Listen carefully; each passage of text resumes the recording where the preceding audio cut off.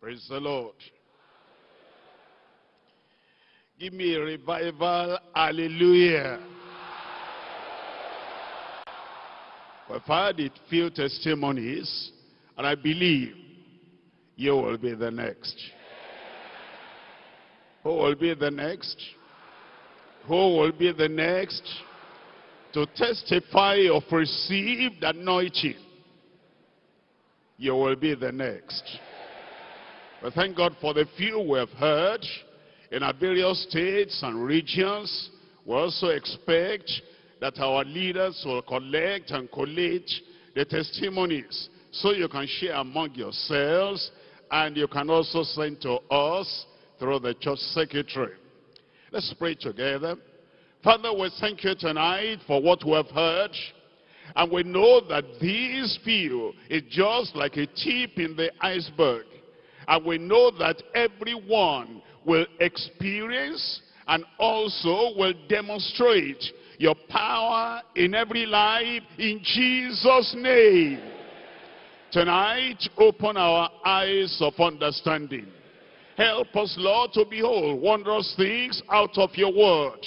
And we pray, Lord, that this love divine, love like the love of Christ, love, the love of God, will be implanted in every heart, every life, every family, every minister, every member of our church, in Jesus' name.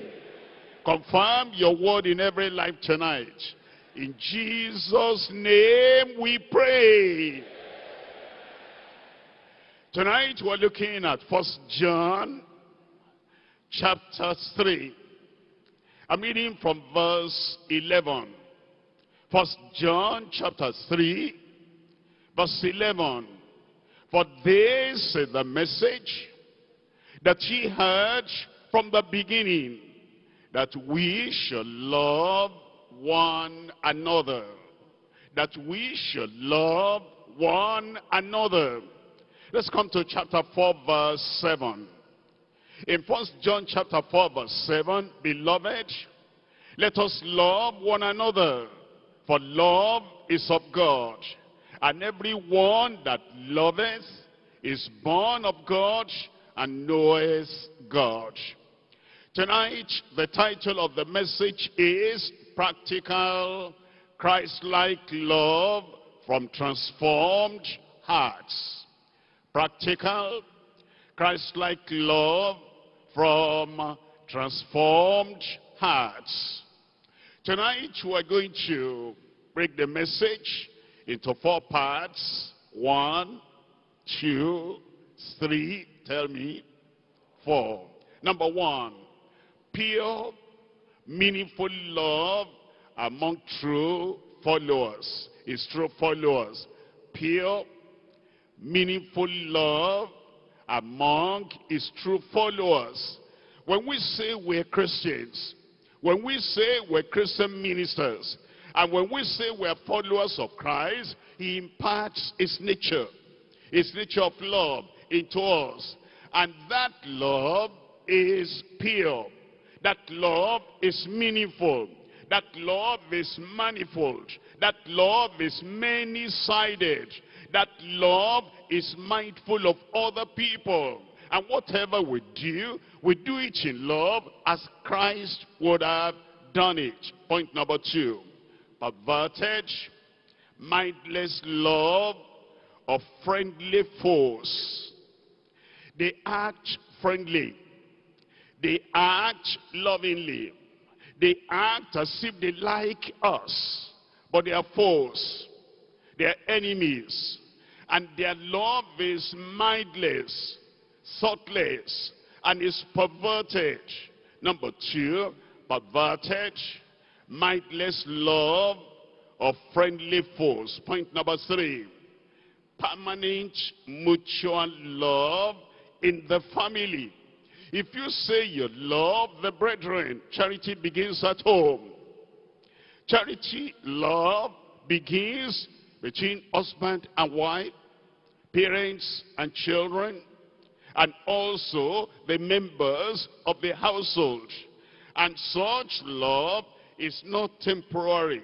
Such love is not like, Okay, I love her today. She loves me today because, I brought money home. Or I couldn't, do this. But the love is mutual. From husband to wife. From wife to husband. From parents to children.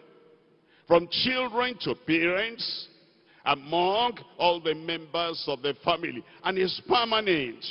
It's not that during courtship you love one another so much.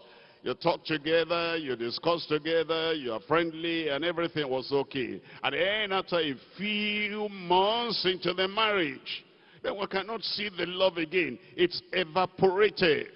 It's permanent. It's mutual in the family. Point number 4.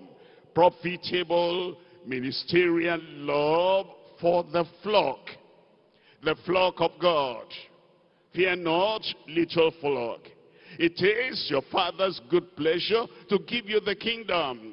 And we ministers then come around and we impart the love of God into the members, the whole flock. And we make sure that we're moving everyone towards the kingdom. Profitable ministerial love for the flock.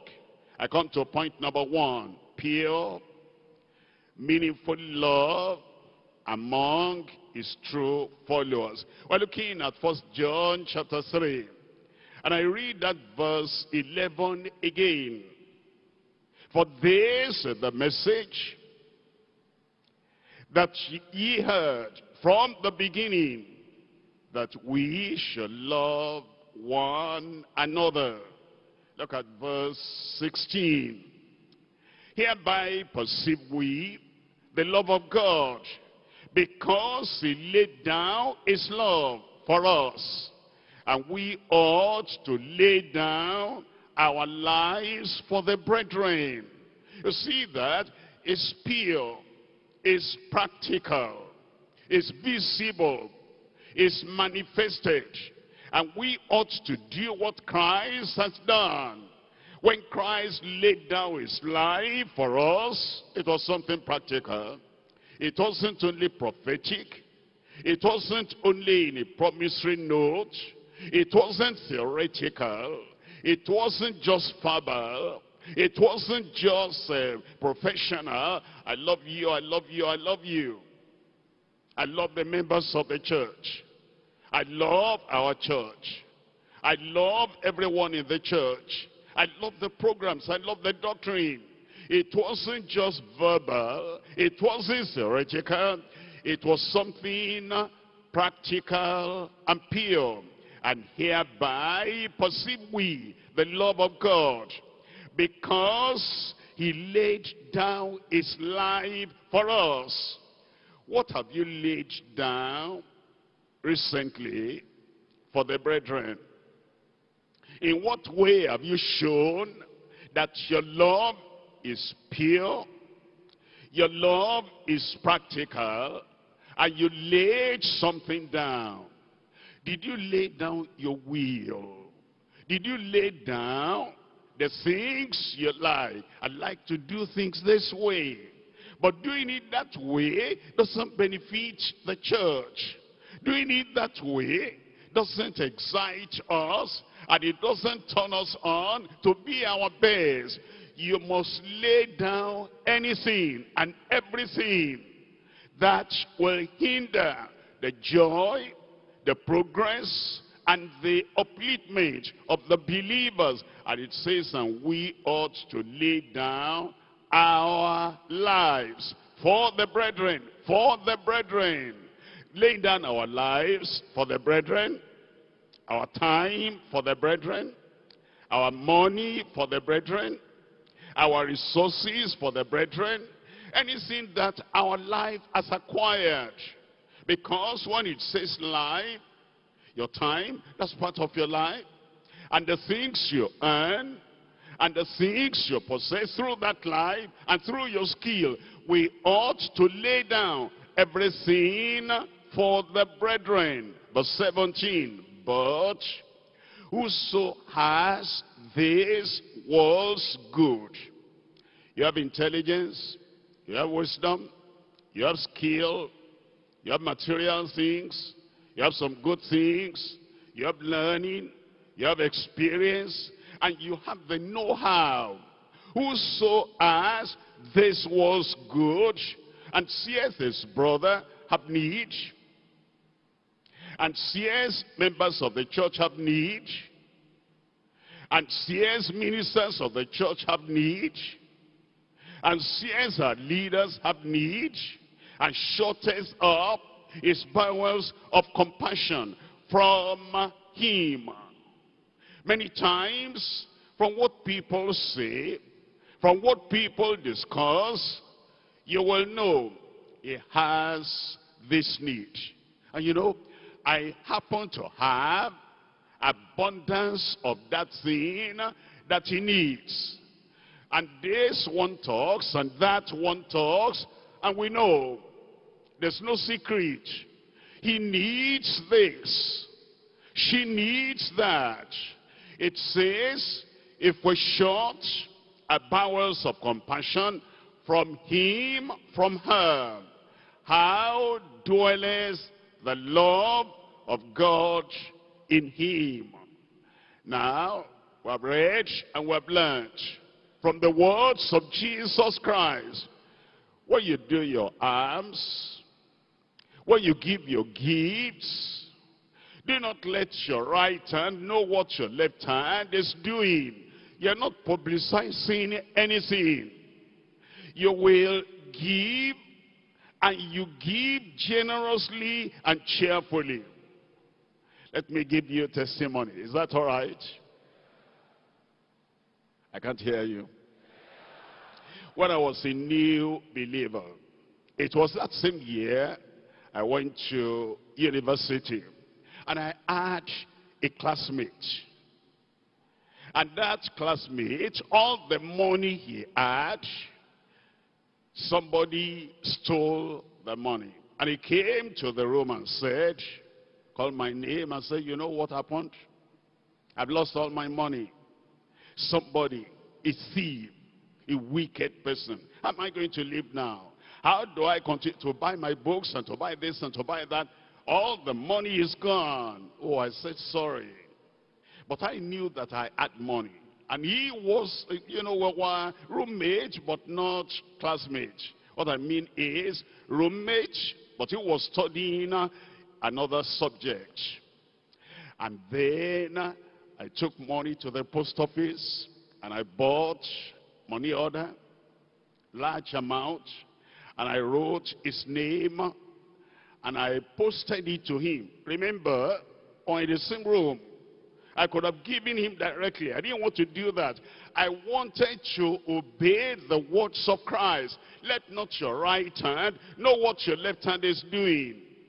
The 2 days after, he got money order. And then he called me. He said, you know, as I told you 2 days ago, that man that stole my money, he felt guilty. And see what he has done now. Instead of coming directly to me, you know what he did? He brought money order. And then he brought the money order out of the envelope and showed me. Oh, I said, well, thank God. I didn't tell him it's not the one who stole your money. I didn't steal your money. But you know, when we have what we can supply others, we do not wait. We do it to the glory of God, and we do it like Christ has done it. God will help us. We will not wait until people know that I am the one, you are the one supporting them. In our church here in Deeper Life, when we started, the love of God was full, overflowing. And in the offering box that we put at the back of the auditorium at that time, you'll find envelopes for brother so-and-so, envelopes for sister so-and-so. Believers, genuine believers, they began to offer what they will do for other people. Those days will start again. So we come to church, we hear the word of God, And then we pray that God will supply our need. And before we go back home, something from the offering bag where our name has been written, it will be sent to us in Jesus' name. You know what I discovered today? What I discovered today is that people give those already rich. Brother so-and-so happens to be having birthday. And he's rich. He has too much money already. And then we remember brother so-and-so, sister so-and-so's birthday. And we send money. There are people dying. There are people hungry. There are people starving. It's okay to give anything to anybody, but remember in particular the fatherless, remember the widows, remember the poor, remember the jobless, and God will bless you for it in Jesus' name. Verse 18, my little children, let us not love in word, in theory, by profession, talk of mouth, neither in tongue, but in deed and in truth. You will love. I will love. And our love will be practical in Jesus' name. Let's remember John chapter 15. John chapter 15. And I'm reading from verse 12. John chapter 15 verse 12. This is my commandment. That's Christ talking to you, talking to me, talking to us. That ye love one another as I have loved you. Greater love has no man than this, that a man should lay down his life for his friends. Now if we say believers are our friends, and those believers, the landlord is rejecting them, and we have heard about it because we are friends, and we have the money stashed in the bank, and we cannot go and withdraw that money and rescue that family, how dwelleth the love of God in us? Your friend has a child in the school, in the college, and you just find that the child is at home, and it's not holiday time, and you see the child every time. You didn't even ask any question. If it's your friend, a fellow brother, a fellow sister, a family friend, a member of the church, ask question. It's not holiday time yet. What's the boy doing at home? Then they will tell you, and God will use you. That boy will be educated. That daughter will be educated. And it is when we do that, the love of God is in us. That love will be practical. Some years ago, it's many years now actually, one of our sisters was going on the street and saw that a girl was there just standing by the roadside. She went away, that is her sister, and then coming back through that road again, that girl was still there. And so the sister said, you girl, what's your name? She mentioned her name. I saw you here when I was going to buy something over there, and you're still standing here. What's the problem? She said, I'm afraid to cross the road. My father said my mother is a witch and drove my mother out.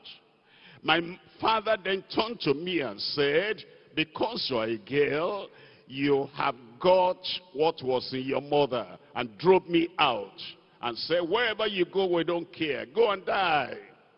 And since my own father called me witch, that's why I'm standing here. I'm afraid to cross the road. That sister took her and then brought her to me. And eventually we said, we are going to find accommodation for her. So we found accommodation for her. And eventually, I think she was in GS 2 or 3 at that time. We sent her back to school. She finished her school cert. We sent her, when I say we, actually I, through the church, and we made sure she finished NCE. When she finished NCE, she still wanted to go on. And I said, go and tell your father you are still alive. And then she went to the father, and the father saw her. I said, where are you coming from? Where are you living? What do you have now? And she said, I finished secondary school, and now I have NCE, and I'm about to go for youth service and all that. And the father now appreciated what the church had done, because that child would have been a wasted child. We can help, and you can help. I said you can help. The church, the local church can do it. The group church can do it. And the central church, if we know we can do it, our members will not die for lack of care in Jesus' name. God will use you. God will use me. We're coming to point number 2 now. Perverted, mindless love of friendly foes. They are foes, but they act friendly, so that they can deceive the people they want to injure, they want to harm. Look at 1 John chapter 3. 1 John chapter 3. I'm reading from verse 12. Not as Cain, who was of that wicked one, and slew his brother. And wherefore slew he him? Because his own works were evil, and his brothers righteous. Marvel not, my brethren, if the world hates you. We know that we have passed from death unto life, because we love the brethren. He that loveth not his brother, tell me, abideth in death. Verse 15, whosoever hateth his brother is a murderer. And ye know that no murderer has eternal life abiding in him. The apostle, by the Spirit, was talking of love, pure love, practical love, profitable love, a kind of love that impacts the lives of other people positively. And then he brings in Cain. Why Cain? Look at Genesis chapter 4. Genesis chapter 4, reading from verse 3. And in the process of time, it came to pass that Cain brought of the fruit of the ground an offering unto the Lord. The ground was cursed, and the fruit had been cursed too. And he brought the accursed thing to appease God. That's why it was rejected. And Abel, he also brought of the firstlings of the flock, and of the fat thereof. And the Lord had respect unto Abel and his offering. The Lord accepted that offering because it had blood. The soul that sinneth, it shall die. And Abel brought that lamb from the flock, so that that lamb or that kid will be a substitute. He should have died. Abel now accepted, oh Lord, I merit the death penalty, but let this animal replace me. That's what you did for daddy and mommy. That's what you did for Adam and Eve. And so the Lord accepted him. But Cain and his offering, to them, to him, he had no respect. And Cain was very wroth, and his countenance fell. And the Lord said unto Cain, why art thou wroth? Why is thy countenance falling? If thou doest well, shalt thou not be accepted? And if thou doest not well, sin lies at the door. There is a sin offering lying at the door. You can take that and you'll have your second chance. And unto thee shall be his desire, and thou shalt rule over him. And Cain talked with Abel, his brother. Cain talked with Abel, his brother. He didn't show his real feeling. He didn't show his intention. He didn't show the murderous thought in his heart. Cain talked with his brother. His face appeared friendly. It's like, you are my brother. How do you feel now that your offering was accepted? How do you feel now that you offered an acceptable offering?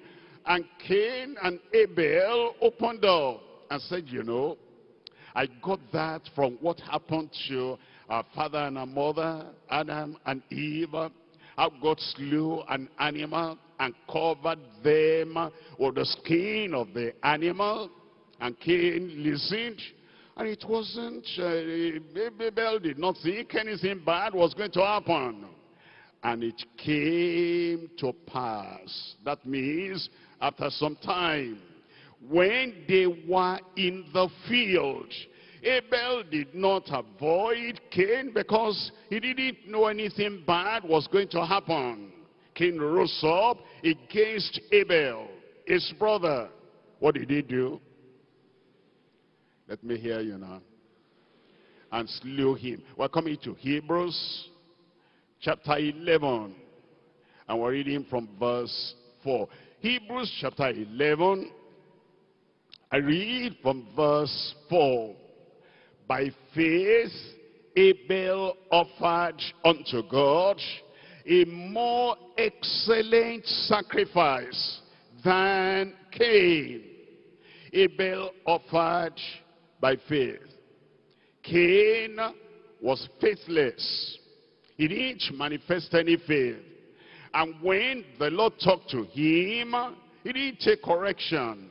He didn't say, okay, if that's not acceptable, and what my brother has offered is what's acceptable, I'm going to now turn around and I'm going to do the right thing. No, he would not. And it says in that verse 4 that by which Abel obtained witness that he was righteous, God testifying of his gifts, and by it he being dead yet speaketh. Jude, only one chapter, Jude chapter 1, and I'm reading from verse 11. Jude chapter 1, reading from verse 11, still talking about Cain and others like Cain. In Jude verse 11, woe unto them. They have gone in the way of Cain, and they ran greedily after the error of Balaam for a word, and they perished in the gainsaying of Korah. These are spots in your feast of charity, when they feast with you, feeding themselves without fear. Clouds they are, without water, carried about with winds. Trees whose fruit withereth, without fruit, twice dead, plucked up by the roots. Raging waves of the sea, foaming out their own shame. Wandering stars, to whom is reserved the blackness of darkness. How long? Forever. Cain, and all who follow in the footsteps of Cain. That's why John, the beloved, by the Spirit says, we're talking about love, agape love, abundant love, overflowing love, Christ-like love, practical love, not as Cain. How was the love of Cain? That didn't make Abel to suspect anything was going to happen in the bad sense. Cain's love was a superficial thing, covering, number one, anger in the heart. It was wrath. It was angry. Angry. Not only that, bitter. Cain was bitter. Bitter against God and bitter against his brother.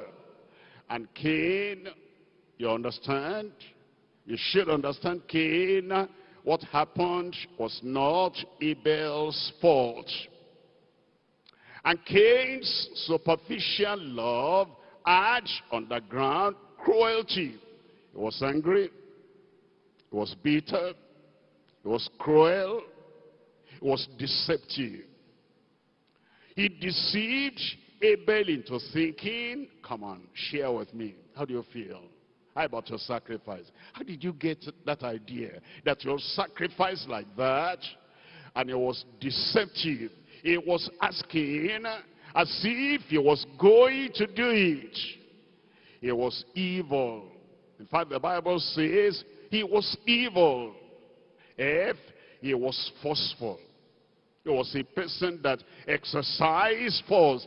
He didn't know how to relate with another person in a good way, in a friendly way, in an amicable manner. All he knew to use was force, forceful. He was grudging. He grudged Abel because Abel's sacrifice had been acceptable to God. And there are people that carry chips of grudge on their shoulder, in their mind, in their heart, everywhere. And whatever good thing Abel is saying, they can't recognize. Whatever good thing Abel is doing, they cannot recognize. They have such deep grudges. Each was hard-hearted. They were the first two children born to their fathers, to their father and their mother. And looking at that Abel, that was his only brother. And if this one is gone, you'll be alone. But his hard heart blinded him, hard-hearted. He was insensitive. Nobody had ever killed another person. Nobody had ever seen any other person die. And yet, Cain thought about what to do. He must have done it in a very terrible, bad way. Since nobody had ever killed another person, and he wanted to do it, if he knocked him this way and he didn't die, knocked him another way, and poor Abel was crying. That didn't move him. He was insensitive. There are people that, although they say they love, they hurt other people, they pressure other people, they make lives painful for other people, and even when the other person is crying, or he is complaining, or he's saying, this is heavy, this is disturbing me. In fact, they take joy in seeing tears. Cain took joy in seeing blood. Insensitive. He was jealous. It was because of the jealousy, that's why he rose up and pounced on him. Because Abel's sacrifice had been accepted. his own rejected. Jealousy. Jealousy brings pretending love, perverted love, hypocritical love. Because he's jealous of that person, he wants that. If he doesn't want him to die, he wants his project to die. He wants his joy to die. He wants his courage to die. He wants his conviction to die. He wants every good thing concerning him to die. Jealous.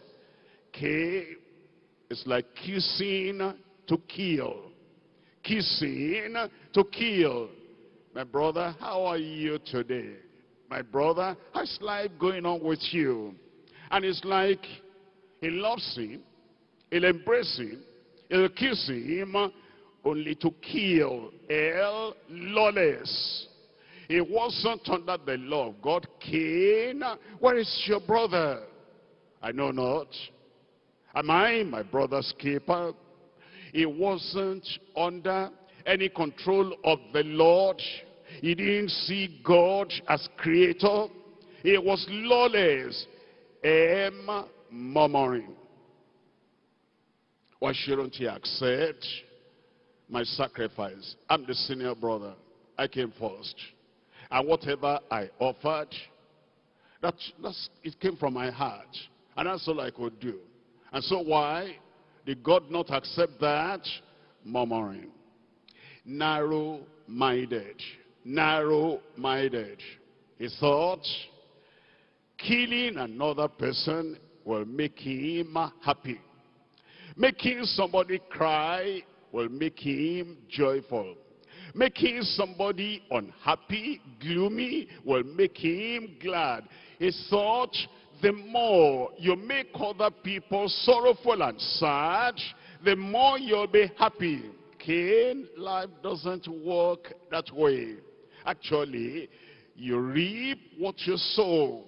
You make other people unhappy, you too, you'll be unhappy. In fact, you might be unhappy for all eternity. Narrow-minded. Cain was obstinate. The Lord warned him, Cain, why are you doing what you're doing? Why are you angry? Look at the sin offering. You can go and take that sin offering, but what you will do, he will do. No prayer.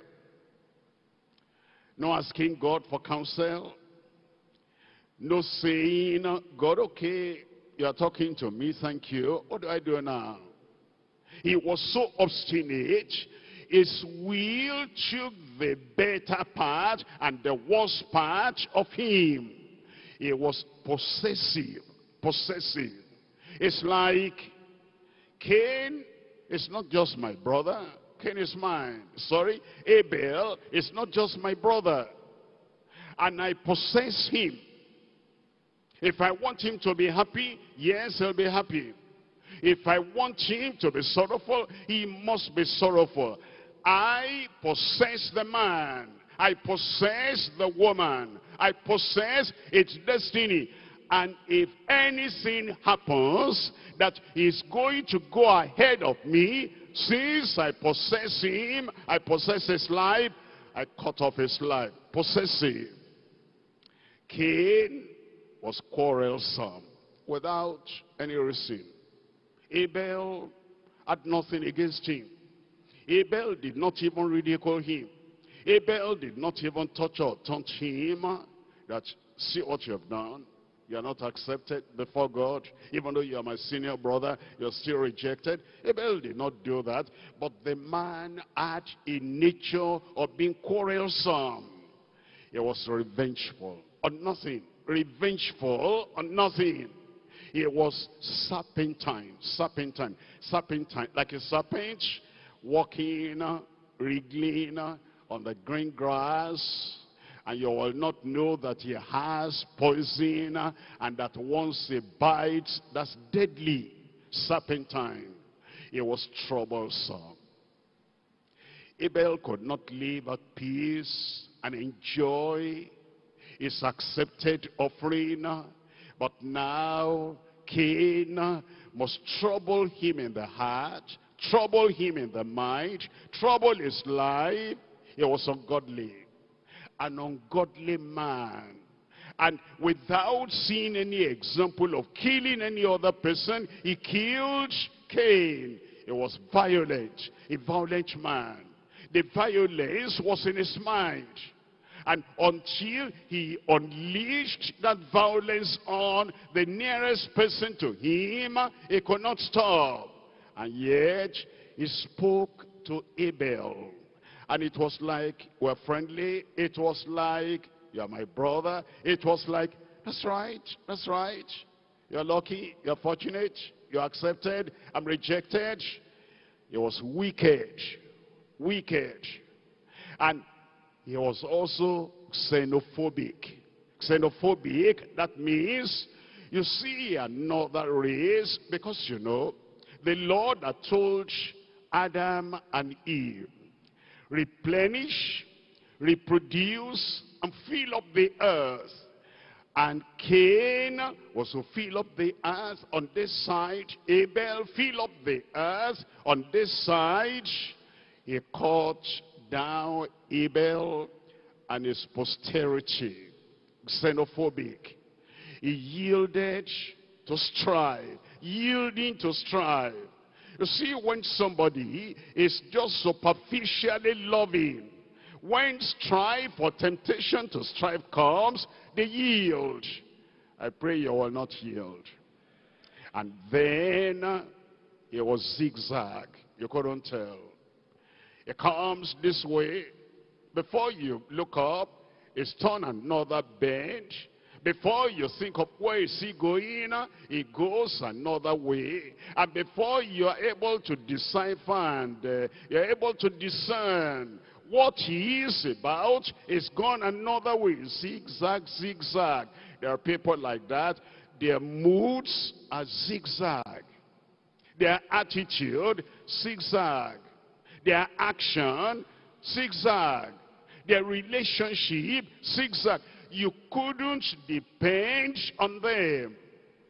They wake up in the morning, and then the wife has not done anything or said anything wrong.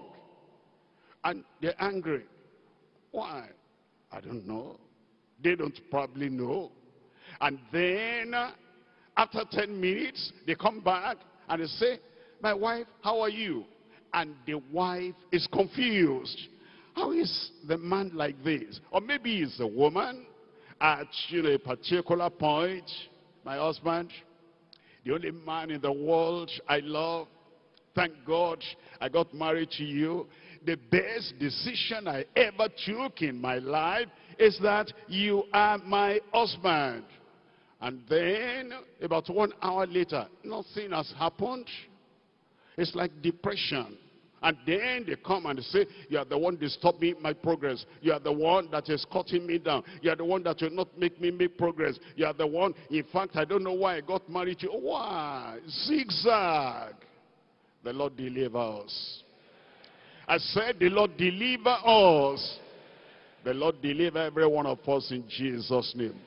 Not as Cain, angry, bitter, cruel, deceptive, evil, forceful, grudging, hard-hearted, insensitive, jealous, kissing to kill, lawless, murmuring, narrow-minded, obstinate, possessive, quarrelsome, revengeful, serpentine, troublesome, ungodly, violent, wicked, xenophobic, yielding to strife, zigzag. The Lord has cleansed us. The Lord has cleansed you. Give me a good amen now. We're looking at point number 3 now. Permanent, mutual love in the family. Well, you're coming to 1 John chapter 4, verse 17. First John chapter 4 verse 17. Herein is a love made perfect. If you really want to practice love, start at home. Do it at home. Exalt that love at home. Because as you practice it at home, charity begins at home, love begins at home. When you go out, you will carry that spirit of love with you. Herein is a love made perfect, that we may have boldness in the day of judgment, because as he is, so are we in this world. Not as Cain, but as Christ. Not as Cain, but as Christ. As he is, so are we in this world. There is no fear in love. There is no fear in love. That's how you know whether you have love or not. When daddy comes home, do the children begin to tremble, quake, fearful? There's no fear in love. When mommy comes home, does the husband become fearful and jittery? There's no fear in love. When the children come back from school, are the parents afraid that going to be a tough time again? The boy has come back. The girl has come back. There's no fear in love. If there is love in the family, then all fear is gone. And the man, the husband, is not planning anything. I want them to fear me. I don't want all this love, love, love, and cheap love. I want them to tremble when I come in. I want them to see that I am a man, and I am a manly person. Nothing like that. And the woman in the home is not saying, I want to, put the man in his place. I want to keep him at a distance. I don't want him to be free and all that and at liberty.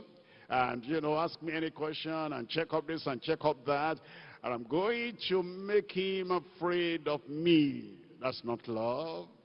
There is no fear in love, but perfect love casteth out fear, because fear has torment.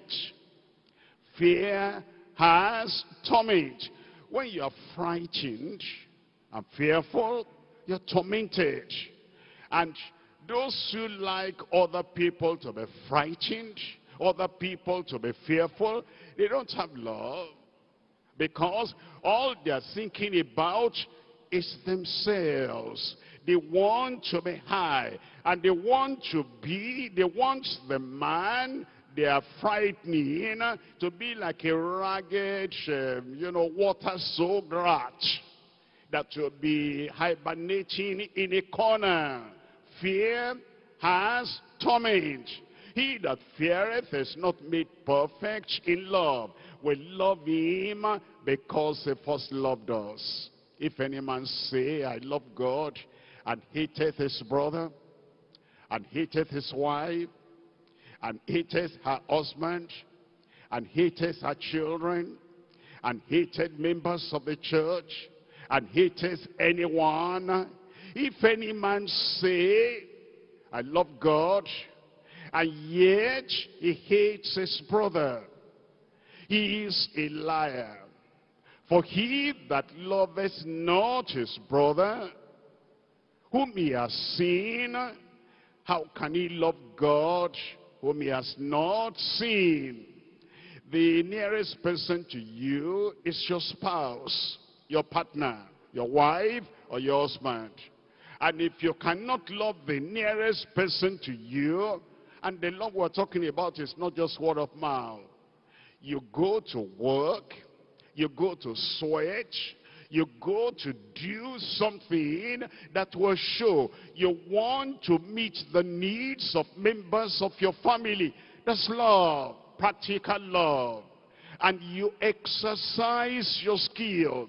And when you get the money, you don't spend the money away from the family. You love the family, and therefore you bring everything on the table. Actually, when we talk of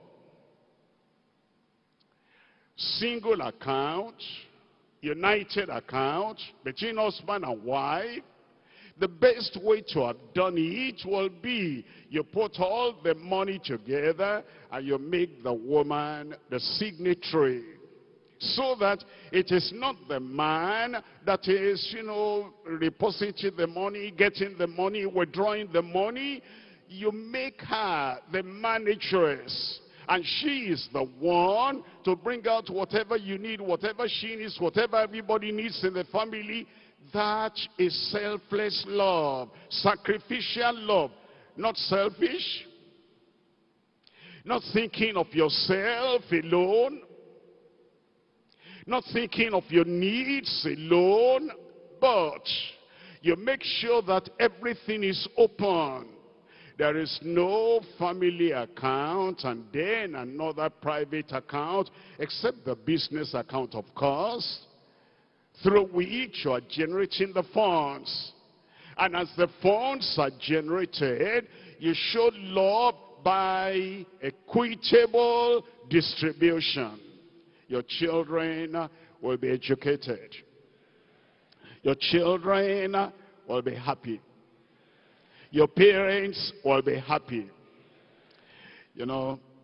I read something, maybe you read it too, a mother asking the son, my son, let's talk together. When I die, how are you going to bury me? Oh, the son said, Mommy, trust me. I'll give you a befitting burial. Tell me what you'll do. I'm going to reserve at least 5 million naira, at least 5 million. And I will bury you. Over there where you are, you will rejoice. The mother said, that's why I asked you. Don't do that. Give me 4,500,000. Take care of me now. When I die, you can spend just 500,000, half of a million.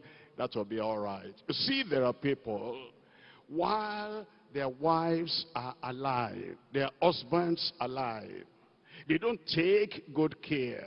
They don't sacrifice. They don't give. While the children need them to be educated, they don't do the right thing. They're keeping the money. When the child who have not been feeding well, when he now gets sick, then we take large amount of money and we're spending on health care. Take care of them. Take care of the children. Take care of the wife. Take care of the husband. There will be love in our families. Verse 21, and this commandment have we from him, that he who loveth God, tell me, love his brother also, love his sister also, love his wife also, love her husband also, love the children also, love the members of the church also. Amen. Ephesians chapter 5. Ephesians chapter 5, verse 25. Ephesians chapter 5, verse 25. In Ephesians 5, verse 25, husbands, love your wives, not as Cain, but as Christ. Even as Christ also loved the church and gave himself for it. Verse 28. So ought men to love their wives as their own body. Amen. He that loveth his wife loveth himself. He that loveth his wife loveth himself. How? When you love your wife, it will produce joy in her. and the joy of the Lord is her strength. When you love your wife, it will make her so happy, there'll be no depression. And the joy of the Lord and the love from the husband will make depression to be far away. When you love your wife, that love will be like a stimulant that will make her so happy. And a merry heart is a good medicine. When you love your wife, she'll not be thinking of, when am I going to die? When am I going to leave this world? She wants to live long, and she has hope, and she has faith, and she's excited about living, and your wife will live long. She will live as long as your amen. When you love your husband will be happy. There'll be no depression, and there'll be nothing to cut short his life. Husband, wife, as you love each other, you will live long together in Jesus' name. And so, when your wife lives long, she'll be alive to take care of you. You are helping yourself. When you make sure that everything you do to her does not make her to think of, you know, it was better when I was not married. It was better when I was my mommy's home. It was better before this man hooked me and got me, and now I'm there and I cannot, you know, leave the man. There'll be no negative thinking. There'll be positive thinking. When you love your wife and when you love your husband, things will change. Honeymoon will come back again. And courtship days will come back again. You know, our people don't want honeymoon to come back. They just say, amen. Look at verse 29. For no man ever yet hated his own flesh, but nourishes and cherishes it, even as the Lord the church. For we are members of his body, and of his flesh, and of his bones. For this cause shall a man leave his father and mother, and shall be joined unto his wife, and they two shall be one flesh. There will be no division in your family. There will be no divorce in your family. This is a great mystery, but I speak concerning Christ and the church. Nevertheless, let every one of you in particular so love his wife. Underline that word so love his wife. Look at that word so love his wife. You remember that word so. For God so loved the world, that he gave his only begotten Son, that whosoever believeth in him should not perish, but have, tell me, everlasting life. Let every one of you so love his wife. If it happens that your wife is not physically around, so love your wife will mean that after tonight, you call your wife on the phone. Honey, what's the problem? We talked yesterday, and you are calling me again today just to tell you I so love you. I can't hear my people. If your husband is not around in the physical, you will take the phone tonight and you will call him. Any problem, my wife? No problem. Just like to talk to you. Just like to hear your voice. Because now, although I loved you, I've ever loved you, but now I so loved you. You will put that so in your love, in your family, in Jesus' name. Your family will be pleasant. Your family will be happy. And your family will live long. We live on love. I said we live on love. If you are on medication and they tell you to take that medication every day. Maybe supplement every day, pill every day. Don't be careless, take that pill. And have you noticed, if you are taking pills like that, when you miss out just a day, or you just forget 2 days, or maybe you travel out of town and you didn't take those pills with you carelessly, some funny things begin to happen in your body. And it appears that you are disorganized. And first of all, you will not know, why is this happening? I eat well, I sleep well, I do this well and everything. Why is this? Then you remember, I've not taken those pills now for 2 days, for 3 days. And then when you come back home, you rectify all that mistake. And you take it, by the time you take it a day or two again, life becomes normal. Your life will be normal. Let love be the daily pill and medicine that you take in your family. Serve it to each other. My wife, this is your pill, I so love you. My husband, this is your pill, I so love you. My wife, you didn't even ask for anything of recent. What do you want? What am I going to buy for you? I'm going to go out. I'll do the shopping today. And I'll buy this and that because you so love your wife. And the same thing with the husband. You so love your husband, life will change. Our members in our families will climb a higher mountain. And as you climb the mountain, you will have strength. You'll have vitality. You'll have energy.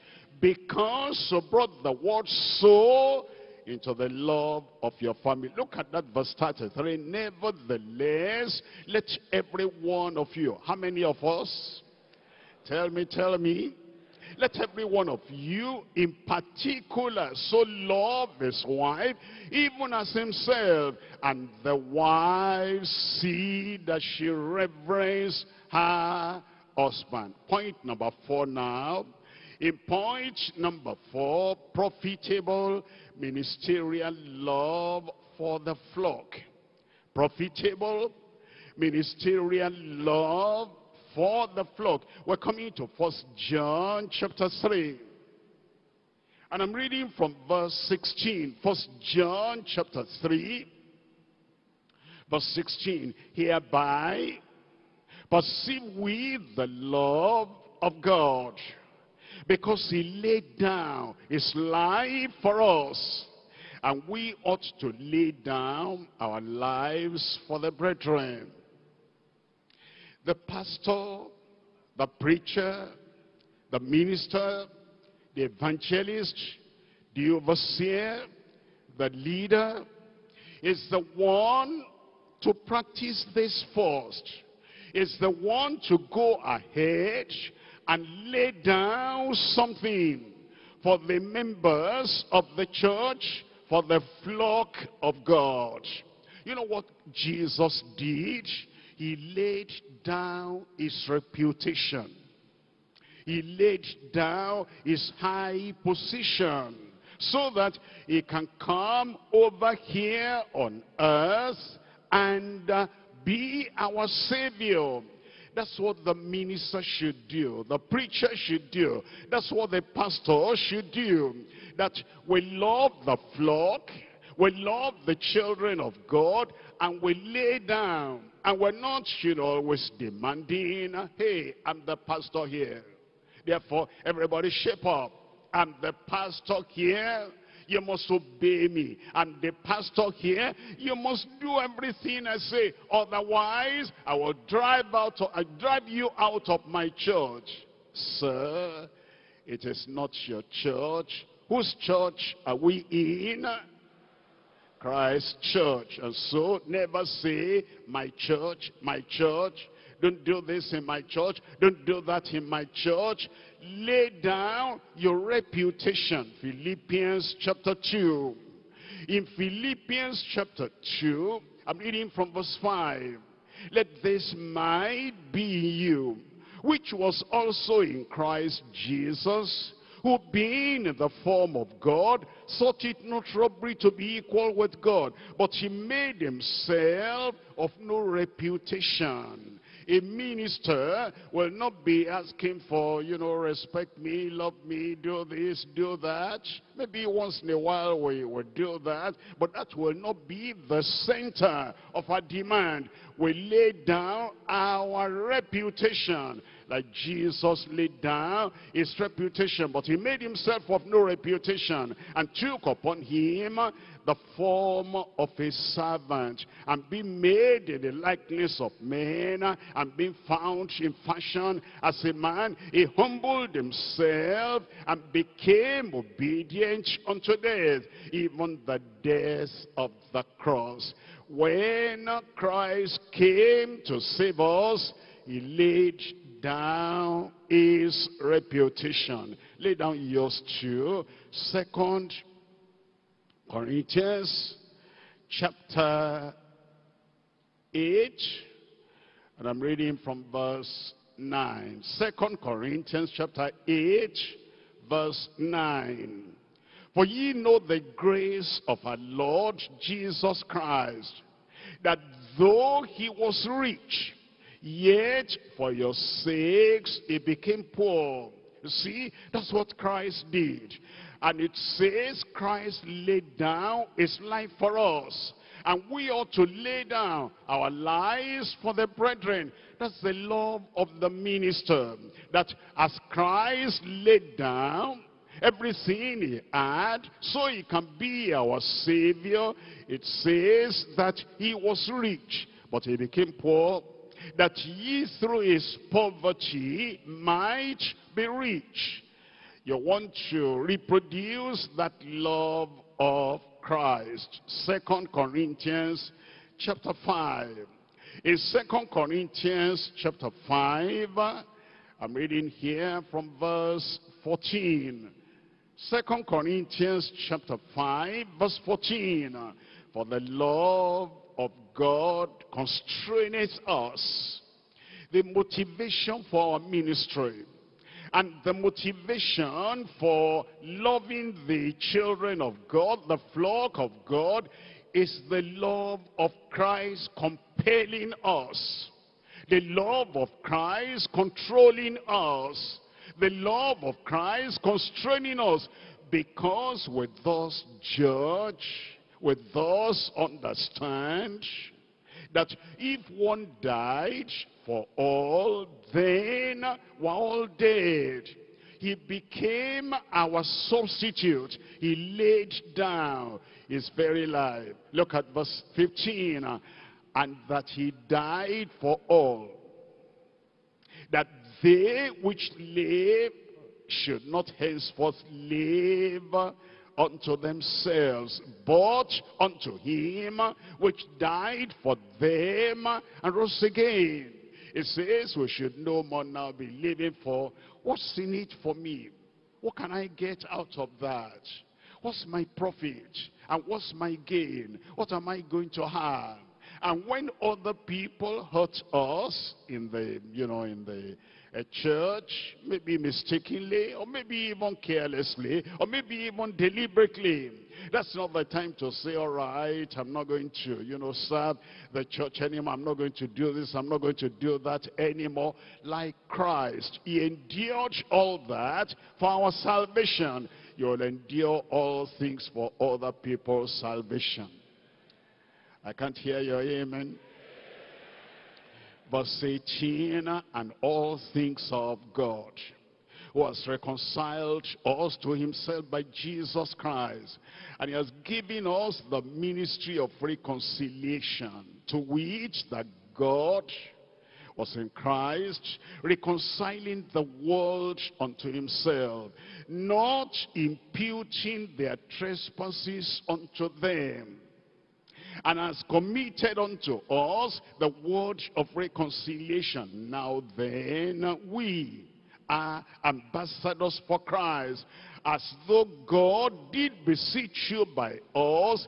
We pray you, we plead with you in Christ's stead. be ye reconciled unto God. That's our ministry. That's your ministry. And you will carry it successfully through in Jesus' name.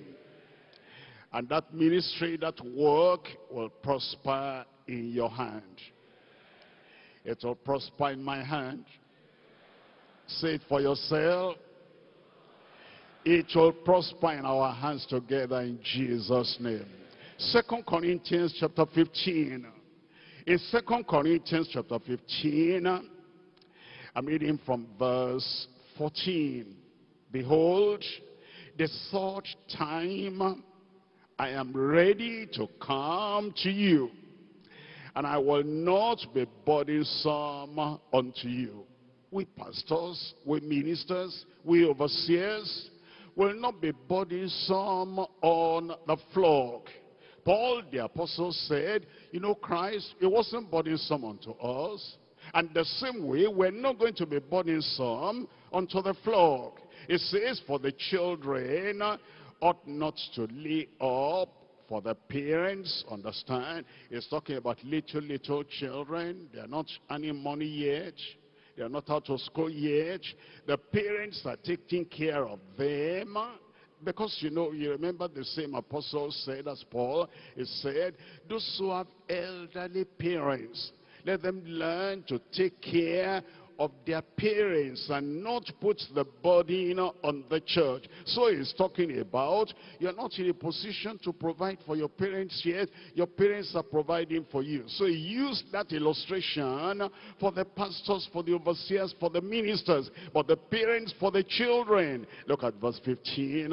And I will very gladly spend and be spent for you.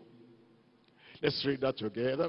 And I will very gladly spend and be spent for you. Are you not there? Let's read it together. 1, 2, 3, go.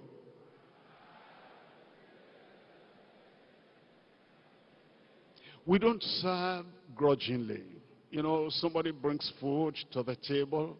Maybe you go to a restaurant, and that waitress or waiter, you know, has some challenges at home. And she carried that to the restaurant. And she's serving you, but, you know, she's frowning. It's like the whole world is on her. You say, I don't know whether I want to come to that restaurant again. It makes you to lose appetite. Serve joyfully and serve gladly. I will very gladly spend and be spent for you. Though the more abundantly I love you, the less I be loved. You are loved. I said you are loved. That spirit of love will be multiplied, increased in every one of our lives in Jesus' name. 2 Timothy chapter 1. 2 Timothy chapter 1, I'm reading from verse 6. Wherefore, I put thee in remembrance that thou stir up the gift of God, which is in you, in thee, by the putting on of my hands. We already have the anointing. I said you already have the anointing. And it says, I'm putting you in remembrance. Stir it up, stir it up. That's the gift of God in you.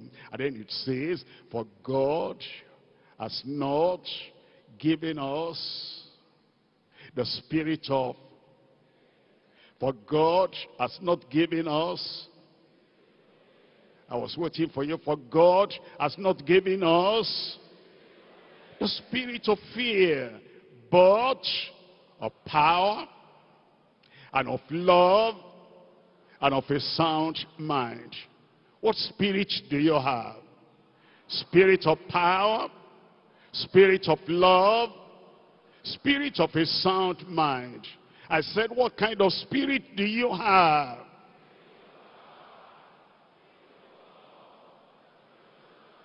What spirit are you going to minister with?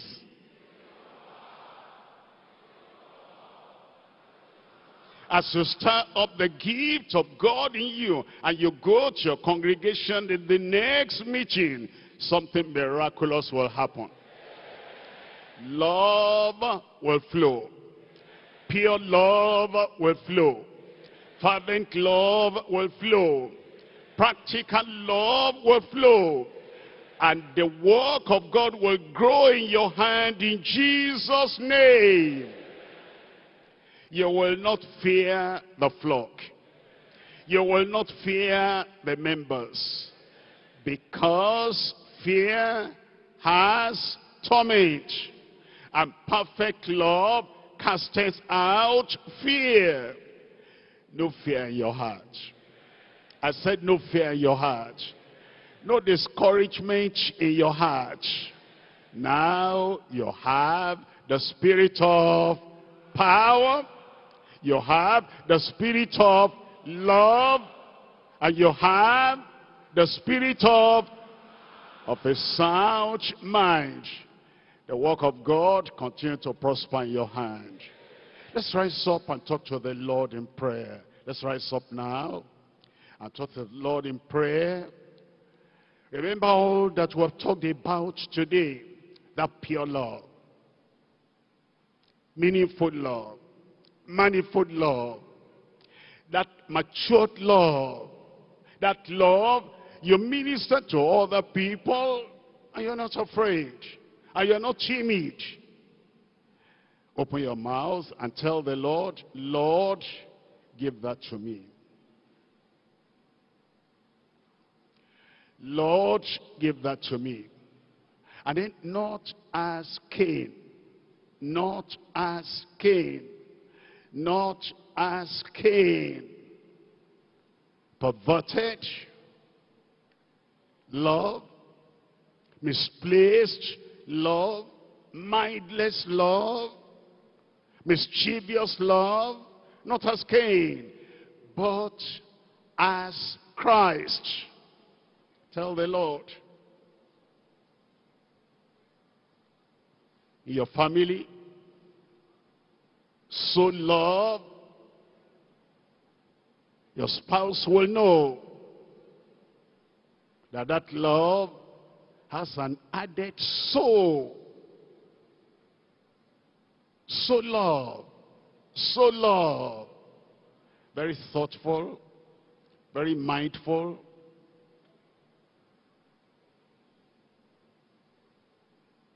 meaningful, matured, acts like medicine, the lives of other people, and a profitable love, profitable in the church, to the flock, to all the members, profitable ministerial love that will build up the church, energize the church, feed the church, cast out fear in the church, that will make the church to grow to the measure of the fullness of the stature of Christ. Love one another.